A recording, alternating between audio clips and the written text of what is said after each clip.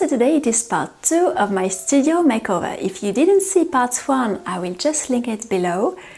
And you will see here all the finishes of the wallpaper, the finishes of the walls and the ceilings, and the finishes I had to do at the top of my walls.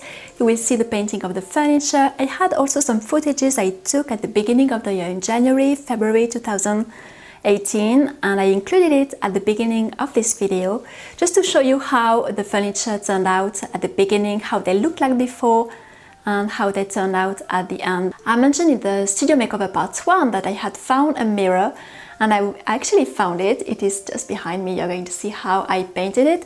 It wasn't really precious or anything. It was already painted, so I didn't feel guilty to paint it also and to add a little something so that the color would match everything. I also used only chalk paint to paint my furniture, so if you're not really familiar with that, you can find tons of resources on YouTube. I'm just a beginner in this technique. I'm not going to give you some advices or suggestions. I just found it really fun and easy to do.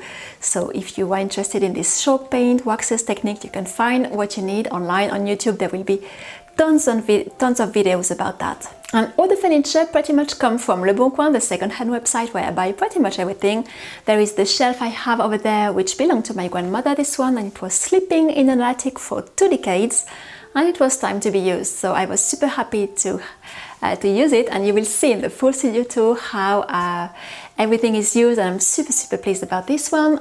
Otherwise, I think you already know the other pieces of furniture.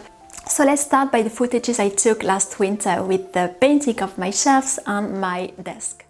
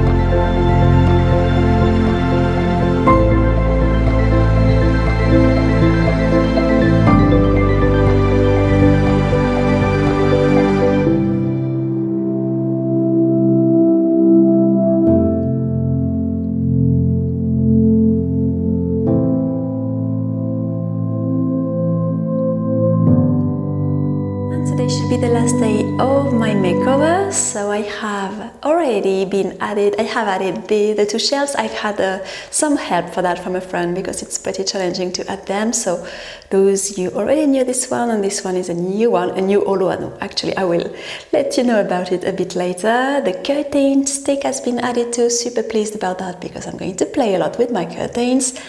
And this morning I have still a lot to do. I have to fix all the problems at the top of the wallpaper. Let me tell you that this thing doesn't work at all, and I bought two of those. Well, with my wallpaper, maybe it would work with another wallpaper. With my wallpaper it doesn't work at all, so it's something you are supposed to attach and to glue.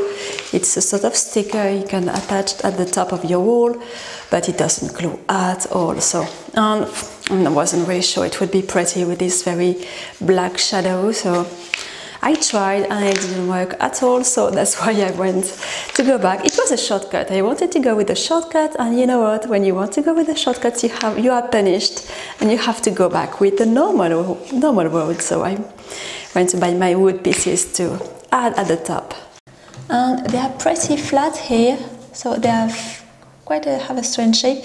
They are pretty easy and very, very flexible, which is great for my crazy walls. So I still have a lot to adjust, and I bought probably way too much, but I wanted to be sure I had enough. They work pretty well after all, you see. So you can see the strange shape I have here. It's all making some waves because the ceiling and the walls are like that. I still have my acrylic thing to add at the top, and to paint with the same paint I use for the ceiling, just to hide the shadow, because with the shadow you can see a bit the problems and it will hide everything, so we'll have to do that. It's just a lot of steps. But I also started to do this wall, so I have pretty much half of the room to do. I had done the same, you see, at the stripping board. I never remember the word of that.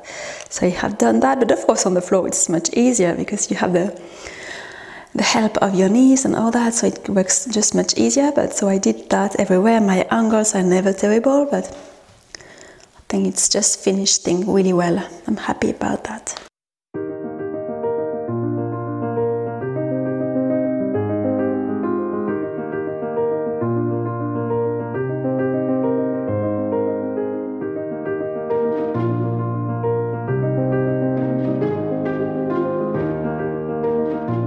This morning I'm also going to finish the edges of the fireplace. You can tell here this part was made in plaster, this one in marble, the main part of the fireplace, and it has been damaged, and my wallpaper was not exactly arriving too close, so I have to do a sort of trompe-l'œil, a fake paint imitating the marble. So I'm doing that. I've done the top, I've done all the edges of the fireplace too, and I think it hides everything. It makes really the fireplace really neat. I really like that. So, and it's very fun and very addicting to do, so I'm happy to do this part. There were some boring tasks, some boring things to do, but this is really fun. So I'm going to finish and to reach the floor really, because here it has been damaged. So this part is really plaster and this one was marble.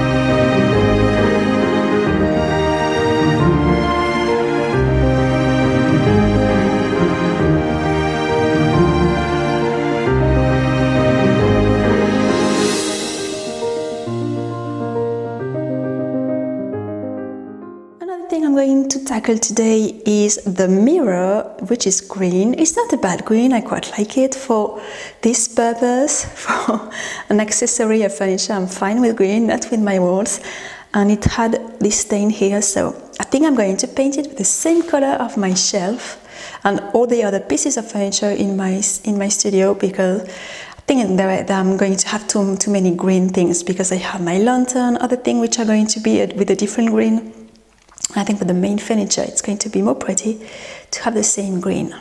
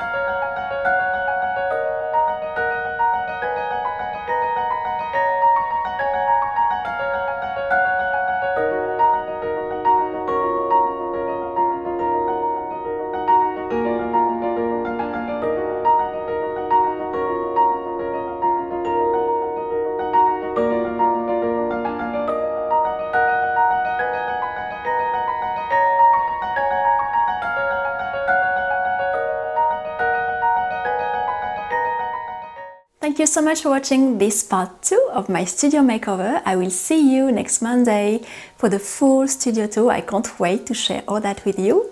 For now, you can give a thumbs up if you liked what you saw. You can subscribe to the channel if you don't want to miss the next videos. and I will see you very soon. You can ask me your questions and ask your comments just under the video. Thank you very much for your kindness, for your support, and I will see you very soon.